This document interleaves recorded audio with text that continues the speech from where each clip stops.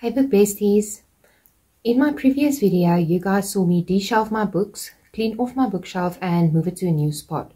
But what you guys didn't see was me reshelving the books. Instead, I stacked them neatly against the wall next to the bookshelf because I have an idea. My birthday is coming up soon and I am broke AF really.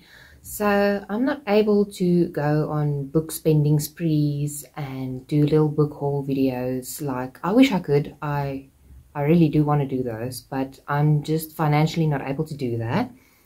And so I figured since I won't be necessarily adding any new book editions to my collection, I want to properly sort and reorganize the current book collection that I have.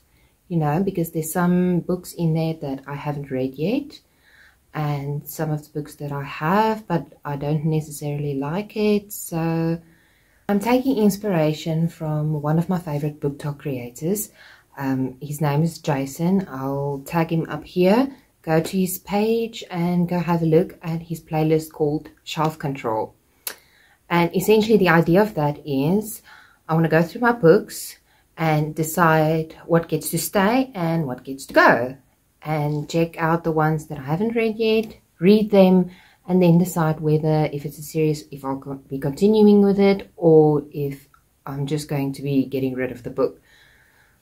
I haven't decided what I want to do with the books that I get rid of yet, but I'll probably be donating them to a charity or to another project that I have in mind, but that's for something at a later stage.